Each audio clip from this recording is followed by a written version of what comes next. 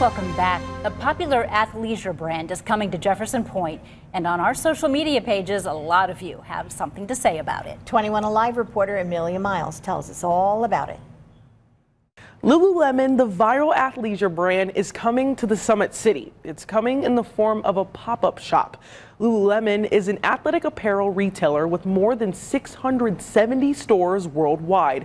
With over 850,000 TikTok followers, the brand has gained a large social media following and customers. They sell things from leggings, skirts, to men's clothes like shorts and tanks. They even brought back the trend of fanny packs back to life. I talked with a viewer who enjoys playing tennis, and she says she is more than excited for the store to open up. You absolutely get what you pay for, and I feel like, you know, it's very popular right now, but when you get a piece, like, it's long lasting. And to be honest, like, if it tears or pills, like, you take it into Lululemon and they replace it.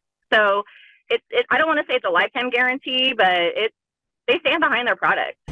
We also should know a clothing item like a pair of their leggings start at about $100. Now, I took to our Facebook page to hear from you. Now, Jennifer Fletcher says, hard pass. I'll stick with my very comfy and stylish and affordable athletic wear from VS Pink. That So says the prices are a little too sour for my tasting. And lastly, Jennifer Jennings says it's well worth it. She has bought stuff for her daughter over the years, and it holds up pretty well. I have reached out to Jefferson Point officials on when we should expect an opening date, and I have yet to hear back, but according to the Lululemon website, it's coming very soon. We'll keep you posted. In studio, Amelia Miles, 21 Alive News.